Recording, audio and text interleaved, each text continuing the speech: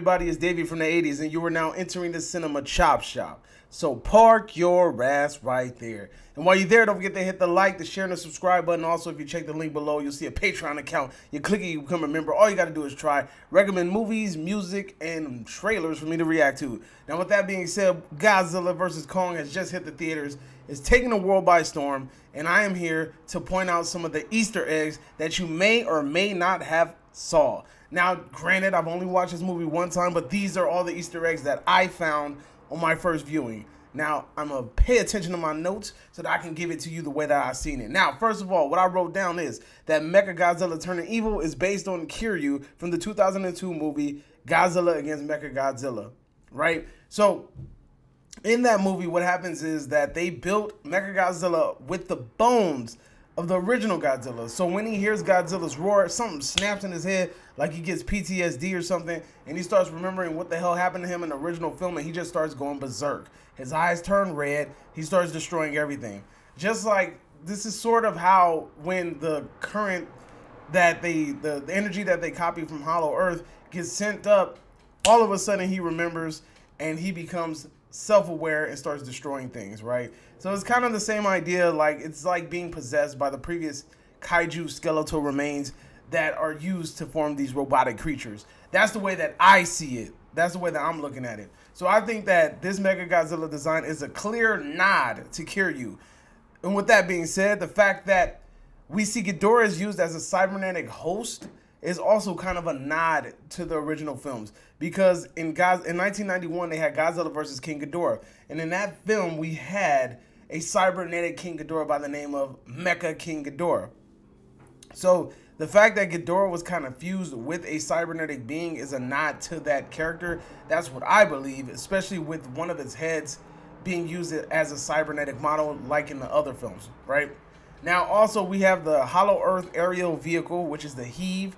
That is clearly a nod to me to the Super X that was featured in Return of Godzilla, which is also 1980 Godzilla 85, right?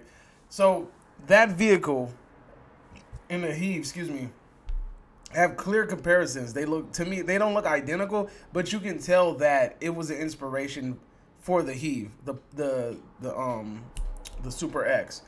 Which the Super X theme is iconic, just throwing that out there in case you guys don't know. It doesn't suit the films, but the Super X theme has always sounded like this freaking Superman type theme for me. Moving on, the Warbat wrapping himself around King Kong is a nod to the snake that Kong fought in the 1976 remake of King Kong starring Jessica Lange. Now, if you haven't seen that movie, there are a few nods in this movie that nod towards... There's a few Easter eggs in this movie that give nods to the 1976 remake to King Kong, and this is one of them. King Kong in this movie fights a snake and it wraps itself around Kong and he's trying to get him off, and to me that's a clear nod. And then Warbat does the same thing, but then he throws the wings around him and tries to suffocate him. That's the only difference. But to me, him fighting a snake-like being is a nod to the 76 remake to King Kong. That's another Easter egg that I caught. Also, King Kong ripping Mechagodzilla's head off at the end of the movie, to me that is a nod to the original Mechagodzilla film from 1976, where Godzilla defeats Mechagodzilla by ripping off his head. But I know that they changed the person doing it this time. Kong clearly gets the win against Mechagodzilla with the assist from Godzilla. My boy Godzilla acting like point guard, threw up the lob, King Kong dunked it. You already know what it is. But the fact that King Kong ripped off Mechagodzilla's head, to me that is a nod from the previous film, from the previous incarnation of Mechagodzilla, the first one, when Godzilla rips his head off, right? That's where I got that from. The Skull Island scene at the beginning where Kong is bathing under the waterfall and everything like that. That's also to me a nod to the 76 King Kong remake. This in the scene that I'm talking about, Jessica Lange is in King Kong's palm and he puts her underneath the waterfall. The whole scenery, the whole vibe, it kind of gives you that 76 remake vibe. And that's, to me, that's an Easter egg or a nod to the original film. Also, obviously, King Kong being carried by the planes in this movie, that was a nod to the original Godzilla vs. Kong. I mean, Kong vs. Godzilla, because in the original one they flipped the names. That's a nod to that, where King Kong is being carried by balloons. Also, him being sedated. He was also sedated in a previous movie with the berry juice. Also, the boat scene where he's being carried in this film is similar to the raft scene in the original Kong vs. Godzilla. There is a lot of little nods in this film about that kind of, you know, pay homage to the original film, which is pretty dope.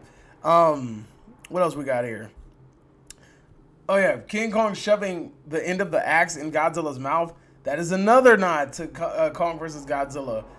In Kong vs. Godzilla, what he does is he takes a tree and he shoves it in Godzilla's mouth as he's shooting out his fire. This is really similar to what we see in this movie, where Kong shoves the end of his axe blade into Godzilla's mouth while he's trying to shoot out his atomic breath. That is a nod to the original film. Also, the last one that I want to point out that I feel like is significant is Kong was revived in this movie by an electrical pulse produced by the Heave.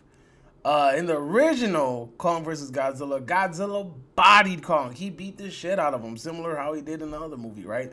And Kong is revived in that movie by a sudden lightning storm that strikes him and he wakes up. So I think that them using the Heave to give him the electrical pulse is a clear nod to the original Kong vs. Godzilla. Now, with that being said, let me know if there's anything that I missed. I'm pretty sure there's tons of Easter eggs riddled throughout this movie.